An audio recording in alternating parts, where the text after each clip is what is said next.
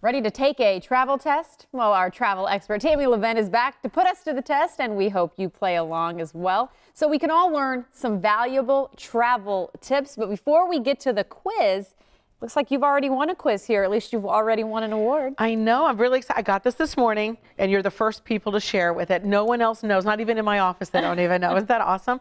So this is important to me because sometimes you win awards for your numbers in your business and all the things you do. But this one is a little different because it's the Extra Mile Award.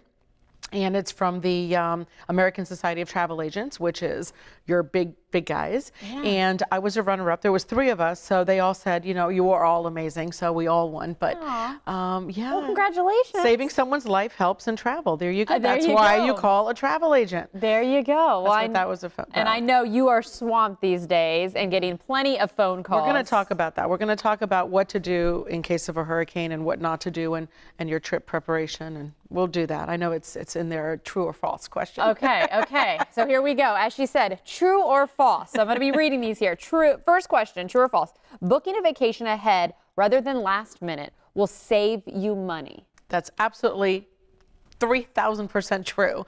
And the reason that you're able, that is true, right? I was going to say that is true, yes.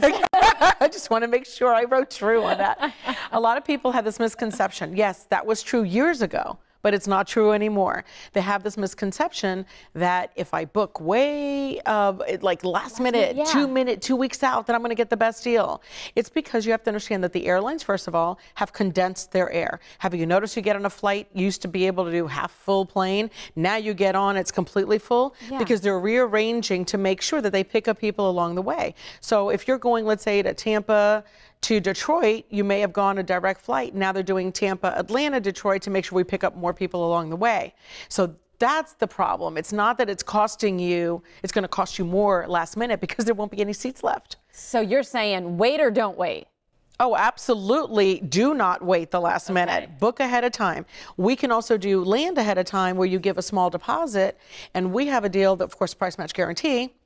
And if the rates go lower, we will lower them for you. So you can't lose out. I mean, okay. I'll say that's a big one for me that I was wondering about. Okay, true or false? Here's the hurricane one. During a hurricane, airlines and hotels will always accommodate to move you or refund your money. False. False. I have people calling me because we have a lot of clients. We have over 250,000 clients at our agency. And I have people traveling right this moment through all these hurricane situations. Well, what do you mean? What do you mean? The airline will only do it 24 hours prior at no cost. Or if you're stranded, like people were trying to get back. I was in Greece. I was stranded in Amsterdam. They just rerouted me to get back into to my home. But they will not refund you. They will not cancel your trip, neither would a hotel. They'll just make arrangements and move things around. So it's really important that you get insurance. We've talked about travel insurance, and travel insurance will protect you if you want your money back.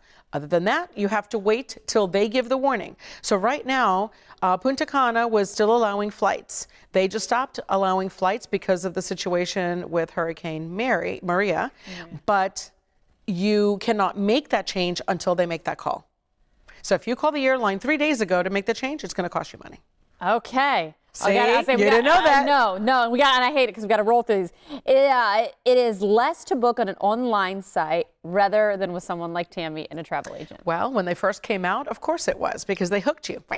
Now, now they got you by that tail, and they're going to play with you the whole time. So no, it is not cheaper. We have a price match guarantee. Most travel agents do, but honestly, I put them to the test of the time, and we're always cheaper.